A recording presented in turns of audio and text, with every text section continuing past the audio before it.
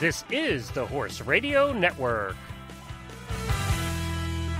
This is episode 388 of Horse Tip Daily, a different horse tip, a different equine topic, a different equestrian expert every day. Horse Tip Daily brings the world of equine knowledge to you one day at a time.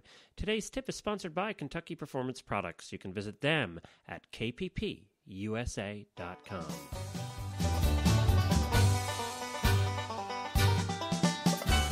Howdy, everybody. Glenn the Geek back with you from Lexington, Kentucky, and welcome back to Horse Tip Daily.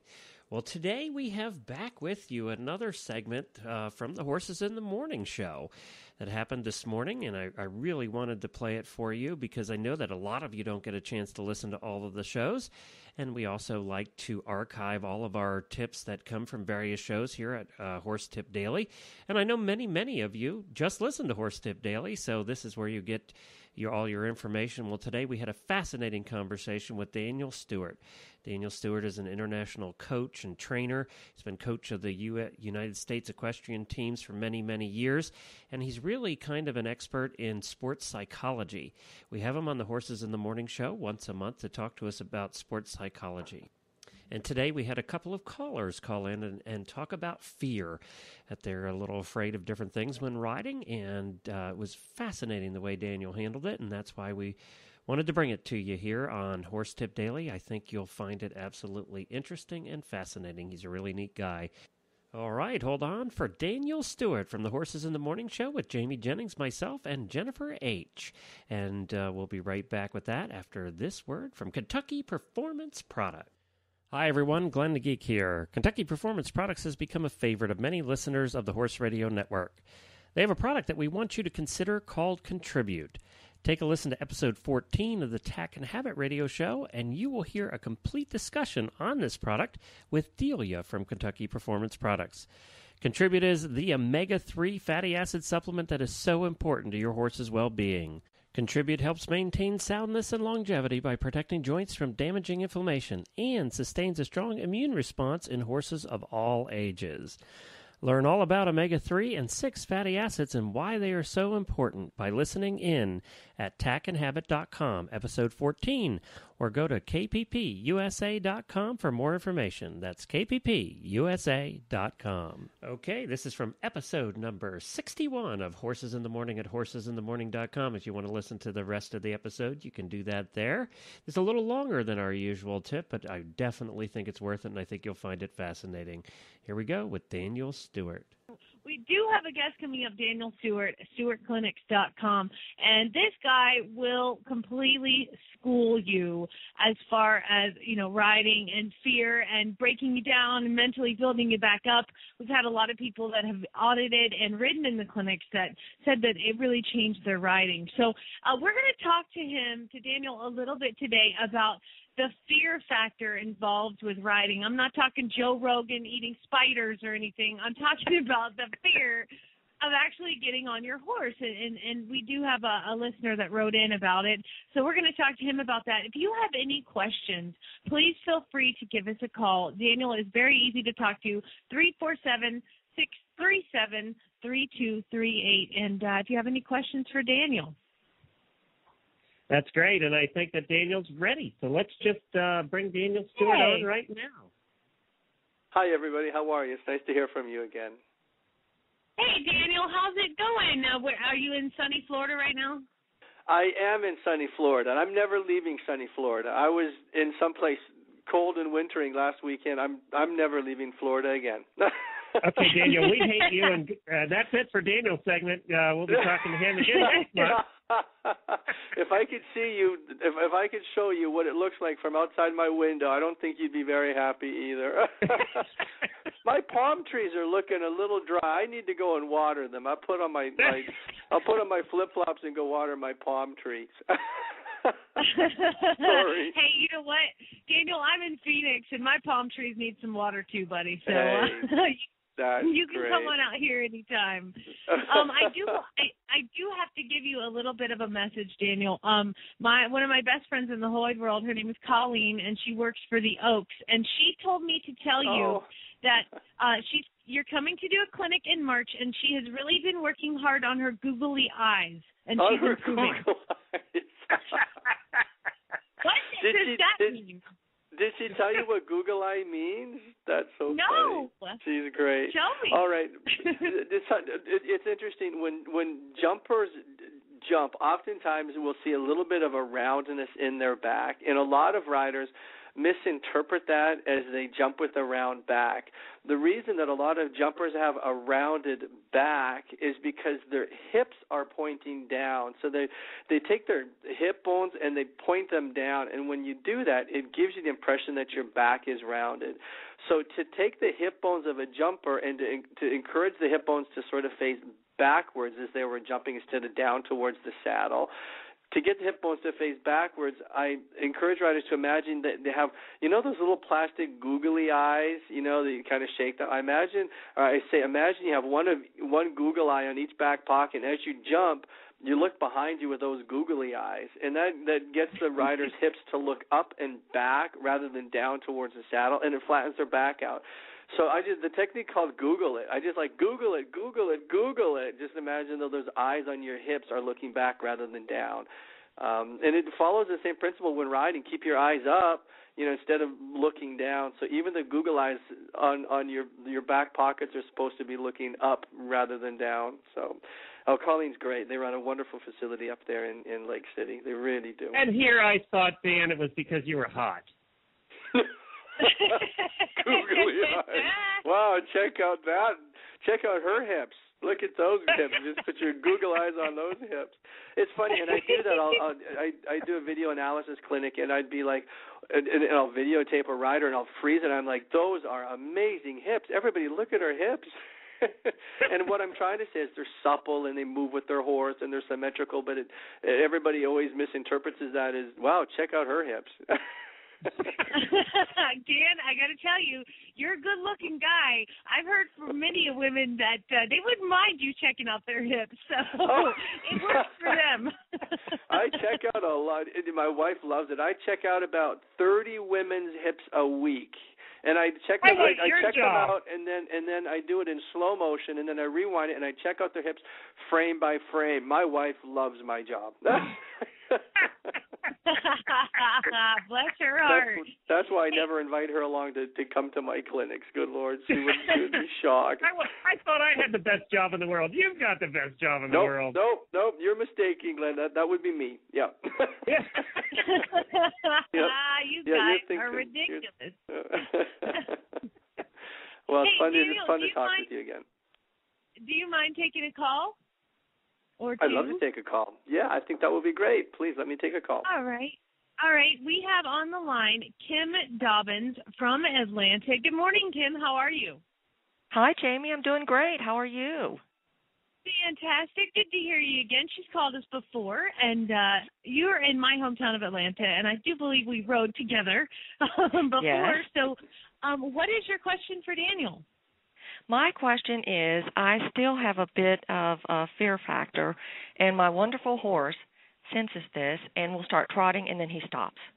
And he won't continue because he knows I'm nervous.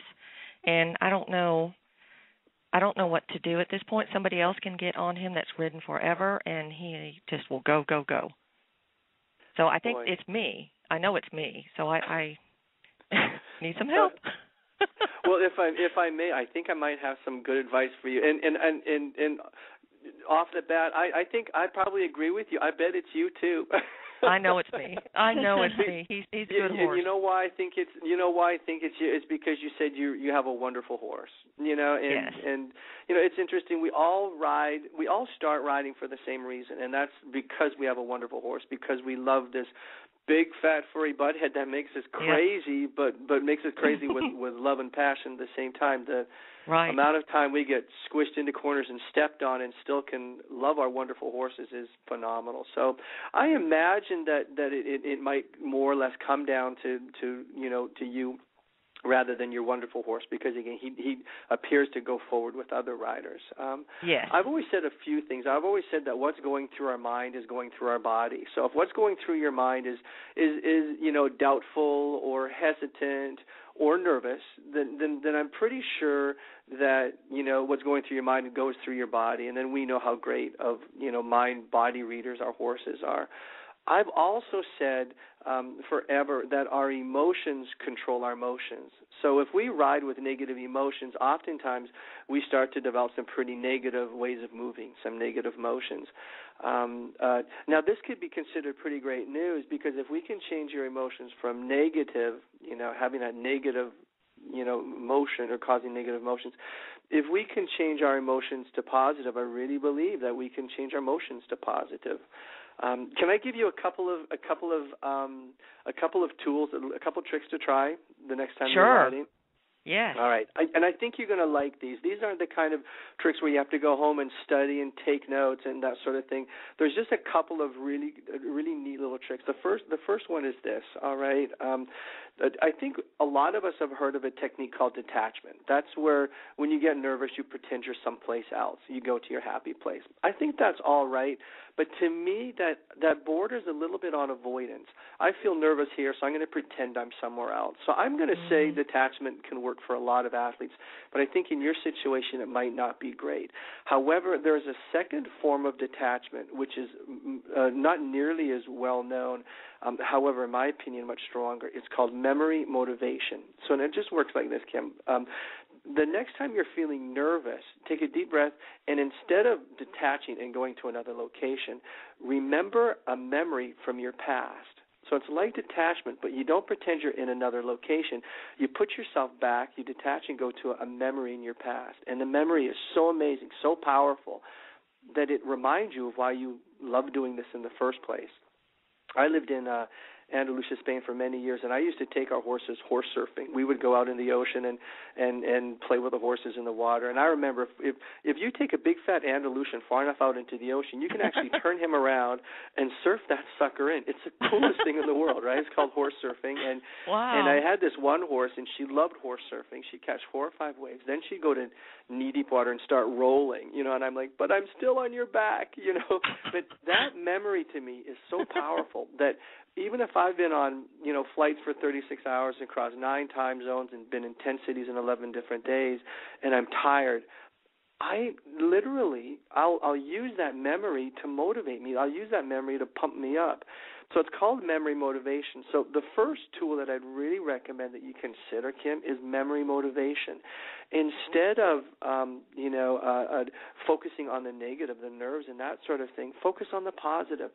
Come up with a memory from your past, an amazing, massively great memory with your wonderful horse. The next time you're nervous, squeeze out that negative thought, push the negative thought out of your mind, and squeeze in that positive memory motivation. It's called memory motivation because you use the memory from your past to motivate you, in the present. And I do believe this. As riders, we have amazing memories. You never see a tennis player yell at its racket or hug its racket, and you never see a skier scream at his ski because it spooked its snow, Right. Right. As riders, we have amazing memories, and you know what? Oftentimes we forget them. We focus on the nervousness, the tension, the doubt. The first trick is this: when you feel those negative emotions, remember why you love doing this, and to help you to really solidify that, I want you to come up with a memory. Today, think about it. What is the coolest, most wonderful thing I've ever done on my horse? And then relive that memory. Smell what you smelled back then. If it was funny, or if it was sunny, feel the sun on your shoulders. Regain every emotion associated with that memory. And then use that to motivate yourself in the future. So I think this is one I'd really like you to consider. It's super easy, and it's very positive because it focuses on the positive things you've done in the past with your horse and how you can use those emotions to create more positive things on your horse in the future. So memory motivation is one, and this next one is really fun. And I'm just going to give you 2. I don't want to bog you down with a bunch, but I'll give you one more. Okay. Most times, and I'm sure you've heard of the term, be careful what you wish for, you might just get it. Right.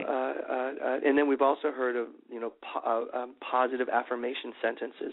Those 2 things work hand in hand. Even if I'm a little bit nervous and I'm not feeling very good, if I repeat the words to myself, the positive affirmation words, I feel good, I feel good, I feel good. If I repeat those words to myself, over time, I might start to feel better because be careful what you wish for. You might just get it. If I repeat to myself, I'm so nervous, I wish I'd stop being nervous. How come I'm so nervous? If I repeat those words to myself, I end up sort of focusing on the fact that I'm nervous. However, if I change it around to the positive affirmation sentence and say something like, I feel good, I feel good, I feel good, then be careful what you wish for. You might just get it. Now, I like positive affirmation sentences. However, I believe there's a better way of repeating them. And I think this is just great. To you and your listeners and Kim and everybody else, which feels stronger to you? If I repeat these two words to myself, I feel good, I feel good, I feel good. Or if I repeat them in this way, I feel good. No, no, no, no, no, no, no. I definitely like the second one. Here's the trick, Kim. Sing songs when you're riding. Songs can be the most powerful positive affirmation sentences. So your second piece of homework, in addition to coming up with a great positive mental memory motivation, come up with your song. Like my wife and I, we have our song. We love each other. We care for each other. We want to share something just between the two of us. I really do believe that as riders, we care for our horses to the same degree. 90% of my female students care for their horses more than their husbands. You know? Right. We love our horses. No. Well, you're a newlywed, Jamie, so. Yeah, fair enough. Well, I guess no comment. If we care for our horses this much, shouldn't we have? I guess let's get a song for our horse. So now, I feel good. I think that's a really neat song. It helps you to feel humor. It helps you to breathe. It helps you to tie into rhythm and harmony and that sort of thing. But it also made you giggle a little bit, and that's the point of this: is to tap into the positive emotion that is sitting sort of latent right now because the negative emotions are squishing it down. So when it comes to your song, this is what I really encourage you to do. Think about the lyrics in the song. I feel good delivers a very powerful, message. Let me give you a couple other examples. I think I work a lot with cross-country riders, and one of our cross-country riders has an amazing song. Their song is this: ain't nothing going to break my stride, nothing's going to slow me down, no, I got to keep on moving. Yeah. So you know what? Even if they're jumping and they knock a fence over, they see themselves, ain't nothing going to slow me down, nothing's going to break my stride. I love that song because it's got the stride in there. It ties in with our horse. One rider, she says, but I don't even compete, so therefore I don't really need the song affirmations. And I'm like, well, what do you do? And she says, I trail ride, I hack. You know what her song is? I'm sitting on the top of my bay. Not on the dock of the bay, but on the top of my bay. One rider was, she gets nervous at the canter. She had a fall. She's getting back. She's nervous at the canter. Her song is, slow down. You move too fast. You got to make this canter last. I think that's great. It's awesome. I really believe that music is powerful, and that we've all woken up in a bad mood, listened to our favorite song, and gotten into a good mood. Music can get inside. Music can create emotions in us, and those emotions are often, energetic and positive emotions. So if the emotions that you're feeling while riding are not energetic and positive, maybe a positive memory motivation from your past and a positive song in the present can set yourself, up for that success. Now, I did something here. I pulled something up this morning because I was talking to somebody about this very thing. I believe songs should be age-specific, so depending on your age, in all honesty, some riders have never heard that song, ain't nothing going to break my stride, nothing's going to slow me down. I work with a lot of young riders. Hannah Montana has a song called The Climb, and I'm looking at the song lyrics right now. It's a beautiful song. It's got great rhythm, but the message is unbelievable. The lyrics say things like this: got to keep my head held high. There's always going to be another mountain. I'm always going to want to make it move. It's always going to be an uphill battle, that sort of thing. I can almost see it, that dream I'm dreaming. And I think your dream is to rekindle the feelings of confidence and enjoyment on your horse. Right. Sing it, Daniel. Sing it. We got to feel it. Come on. You got to feel it. Yeah. And I like, this is Let's the one help you out a little bit. The struggles I'm facing, the chances I'm taking, sometimes might knock me down, but I'm not breaking. Yeah. I just, you know what? I think that's awesome. I think it's powerful. We can say to ourselves, "Do not be nervous. Do not be nervous. Do not be nervous," or we can sing a song that says, "The struggles I'm facing, the chances I'm taking, sometimes might knock me down, but no, I'm not breaking." You know, I just think. So, anyways, I get so passionate about this because I really do believe in this. This is what great, I'd love though. you to do, Kim. Think of your amazing, wonderful memories from the past. Plug them into the present when the emotions you're feeling aren't wonderful and amazing. And I want you to come up with a song for you and your horse. If the song is "I Feel Good," change the lyrics to "We Feel Good." Make sure that you include your horse and yourself in your song. But I really believe that if you can change, any sort of negative thoughts, about how you are feeling, I'm currently nervous, why am I doing this again, and that sort of thing. If you can change that into a positive by using these tools, because I could say, don't think negative, think positive. That's all fine. But here are two really neat tools for you to do that. Think of memory motivation and think of a really great song. Come up with a song for you and your horse. So that is I think awesome. Those would be wonderful. Yeah. Well, thank you so much, and I hope to attend the clinic in March at the Oaks. Oh, up in the Oaks. That would be great. I Yeah. hope to attend it, too. Yes. You can't start without me. I've taught there 2 or 3 times this year, and the O'Connors and everybody up there, they just put on a great facility. They put together a great facility. I sure enjoy it. So I hope to see you there as well. Yeah. Oh, yes. Colleen told me about it, so I'm excited. But thank you very much. And You're Jamie welcome. and Glenn, you are awesome, and great show.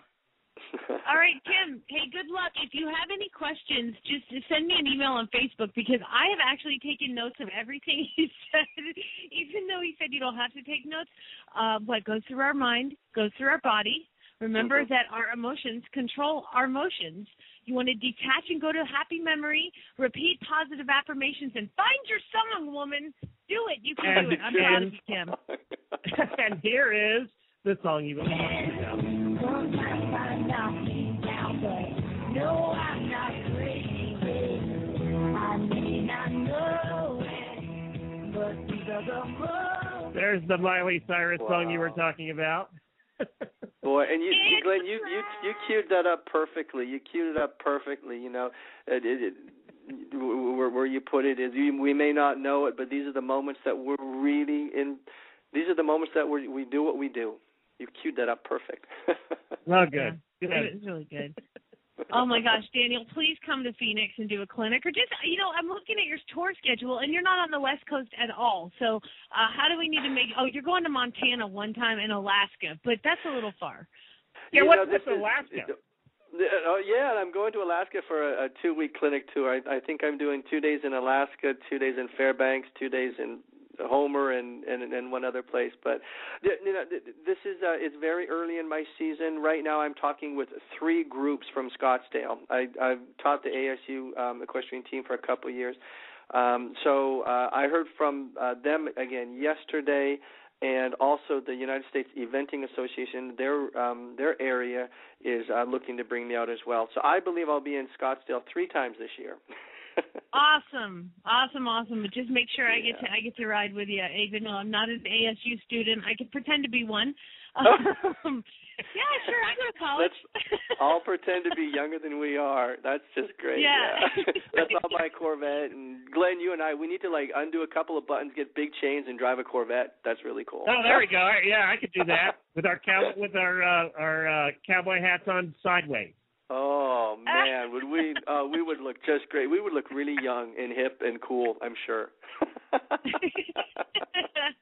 See, now you kind of disappointed me there, though, from the guy side here. Just picking up for all of us horse husbands out there. When you were talking about what your song was, I really expected it to have hips in it, but it didn't. It was kind of disappointing. The hippie shake. My current song is the Black Eyed Peas. I Got a Feeling Today's going to be a good day. I think that's pretty neat. You arrive late to the horse show, you're rushed, you forget your helmet, you got to go get it. The horse is not cooperating, and you're singing to yourself, Today's going to be a good day. You know what? Be careful what you wish for. You might just get it. That's what this all comes down to. All comes down to that self-fulfilling prophecy. Focus on the positive, create the positive emotions, helping us to tap into our positive emotions. So I sure believe in that. And that's what's great about your clinics, Daniel, is that, and your kind of whole philosophy is you can take somebody like Tim who has a fear of trotting, and you can take somebody like, and like me who has a fear of doing a coughing complex or, doing just whatever we have fears of, like I am sorry, I really don't like jumping jumps with ditches underneath them. I really don't. But what you have Somebody told fill me that here, thing in. I know. What's the point of that? I could fall into Come that. on. I could trip and fall in there. Fill that in, then I'll jump in. Exactly. And so, but what you told Kim with the same fear, fear is a blanket emotion, and it covers everything from fear of trotting to fear of jumping through a coffin. And what you have told her, I'm going to totally take and use for me, if that's okay with you. And do you have any other advice for people that have fear? I'm gonna do this. And fears, when you think about it, fears, nervousness, tension, show jitters, anxiety, they're all caused by, and it is true, they're all caused by the same factor, and that factor is just the perception that we are no longer in complete control. So for you jumping in a coffin, you don't feel like you can control yourself through that coffin, so therefore the emotions you start to feel are hesitant, doubtful, and lacking of self-confidence. So it starts with the fear, or the perception of fear has this trickle-down effect, and then it brings other negative emotions into play, like hesitation, doubt, and lack of self-belief, for example. So it starts with fear, but then it sprouts roots and it grows in these other different negative directions. And I guess what I'm trying to say is the root of this is the perception that we're out of control. For example, if you're riding and it's a beautiful day, you love it, you're in a great mood, you feel in great control, but then a Harley Davidson goes flying by, the reins snap off in your hands, and your horse takes off straight towards a massive cactus. You're going to get nervous now. Yeah. You've ridden with me, haven't you? I know that cactus. But see, what happens here is we're nervous now because the noise, the breakage of tag, and the movement towards pain creates a perception that we've lost control. So when the reins were fine, when there was no Harley Davidson, when there was no galloping towards a cactus, we felt in control. We could therefore control our emotions. However, when we have the perception that we're out of control, that's when our emotions start to control us. And I've always said that sports psychology is just about, using tools like the song or the memory motivation so that we can control our emotions so that the emotions can't control us. So I just, the idea is to identify, what we can control. Well, I tell you what, instead of focusing on the ditch, let's focus on the quality of canter as we approach the ditch, and knowing that if we develop an amazing quality of canter, the question will take care of itself, that sort of thing. So, instead of focusing on the negative ditch or on the negative canter or the negative fall, and this is an interesting comment. Many riders currently use sports psychology and memory motivation. For example, they fell a month ago and they're still nervous. They can't get beyond the fall. They had a mild sprain of their back, for example. They are using memory motivation, but the memory they're focusing on is a negative memory from their past, and that has a negative impact on their performance in the present.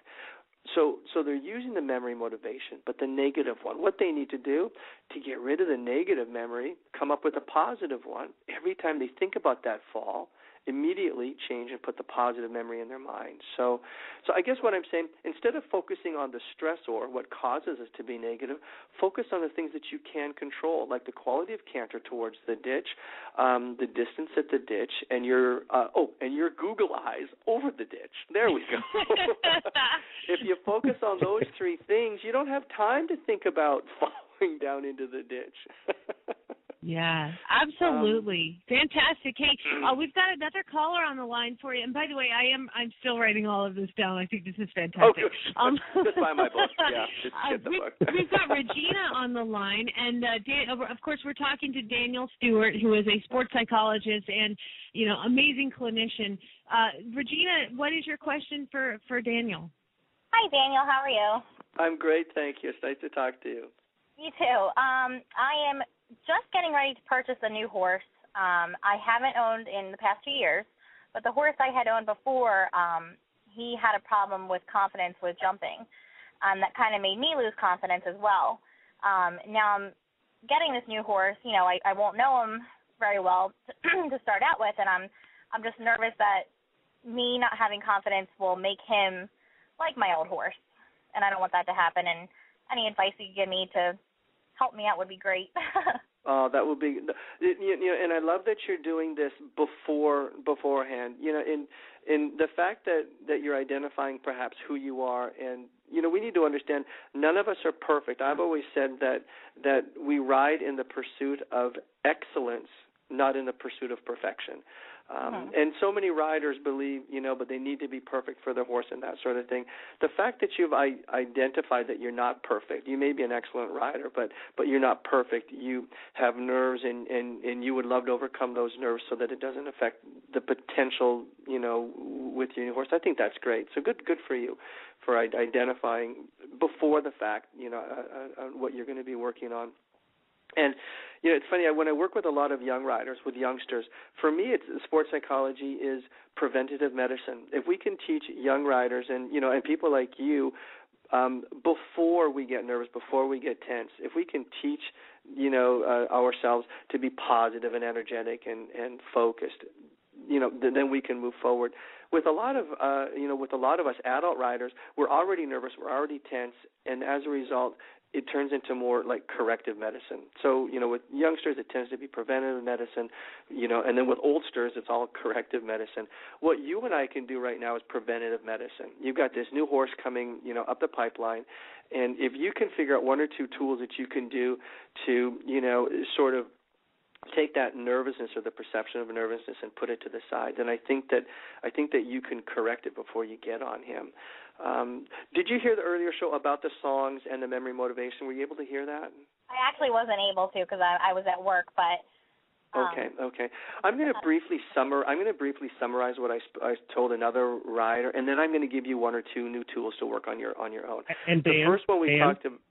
Yeah. Dan, I just wanted to say, too, that anybody can go back immediately after the show's done today. We have this in recorded version, so she can go back and take a listen to what you said there on the recorded version as well. Excellent. Great. And I imagine, Glenn, that you would agree that what we talked about with Kim would benefit all of the riders. So, yeah, I think that's a great idea. Do go back and listen to the earlier portion of the radio show.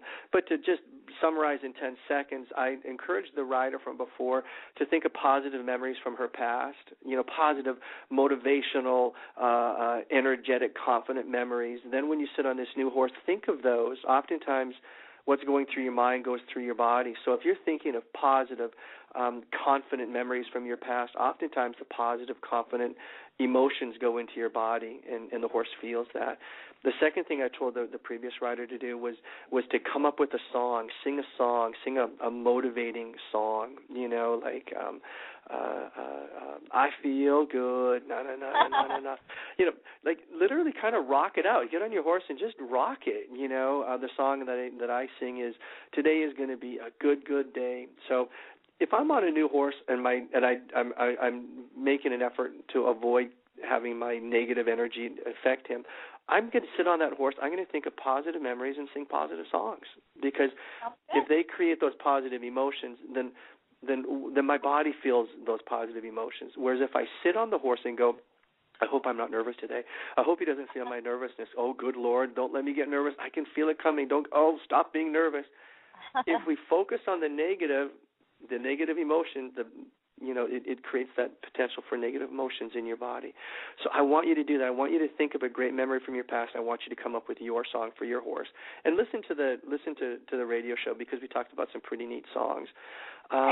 Here's a couple other things that I'd like you to really think about, okay? And I think these are going to be really specific for you. We talk a lot about, I call it brain babble, or your self-talk, or the words you say to yourself. I want you to listen to the words that you say to yourself. One of the most understood rules of positive thinking is to avoid negative words like can't and hate and those sort of things. Here's a great example. I spoke to a rider recently, and she said when she gets upset, when she gets nervous, she goes, "Why do you keep doing this?" And that's what she says to herself. She says it, and sometimes she goes, "I get so frustrated, I even say it out loud. Why do you keep doing this?" What's that? I said I do that too. Okay, I think you might, just by the sounds of it. So when you, this is the coolest thing. Listen carefully. So she says this. She goes, "Why do you keep doing this?" Or "Why do I keep doing this?" The interesting thing here is the inflection on that sentence is on the word "this." Why do you keep doing this? Meaning, why do you keep getting nervous? Why do you keep getting tense? Why do you keep doing this? The inflection is on the last word, "this." What I've encouraged her to do is just to simply change the inflection to the word "I," and it goes from "Why do I keep doing this?" to "Why do I keep doing this?" Meaning, why do I keep riding?